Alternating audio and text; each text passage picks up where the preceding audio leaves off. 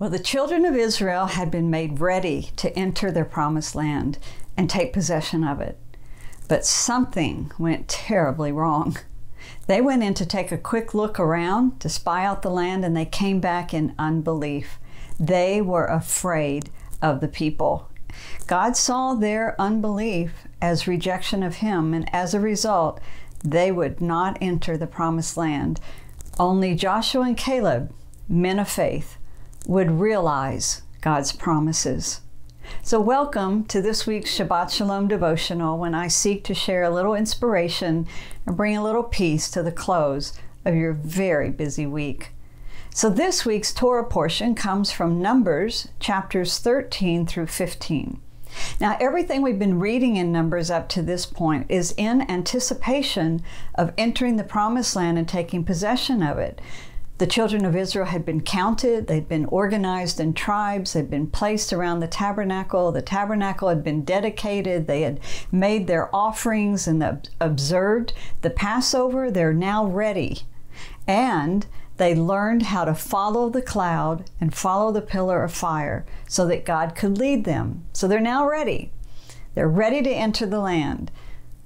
And in chapter 13, God tells Moses to send 12 spies, one from each tribe, to spy out the land, take a look around.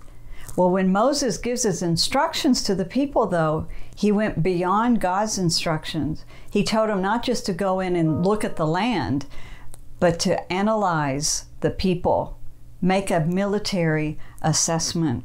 That was the downfall of the whole enterprise, because they came back and 10 out of the 12 spies were afraid of the people. And their military assessment was, we can't do it. But it was Joshua that spoke in faith. And he said in verse 8 here, if the Lord delights in us, then He will bring us into this land and give it to us, a land which flows with milk and honey. So Joshua knew that God was more than able to do it, and that it is God who would do it. It wasn't up to their natural strength, their numbers, their height, their military prowess, nothing. It was up to God. But the people wanted to stone Joshua. They rejected what he said, and they refused to enter the land. So let's see how God views this situation. In Numbers 14, Verse 11, it says, then the Lord said to Moses, how long will these people reject me?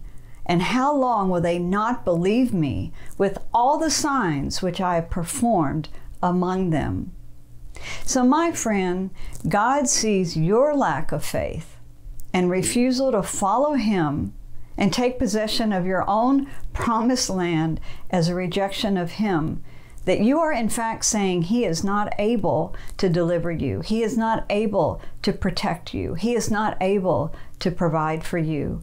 So whatever situation you may face, never underestimate the power of God to turn it around. Voice your faith that with Him you can do it, and then step out in faith and watch Him act.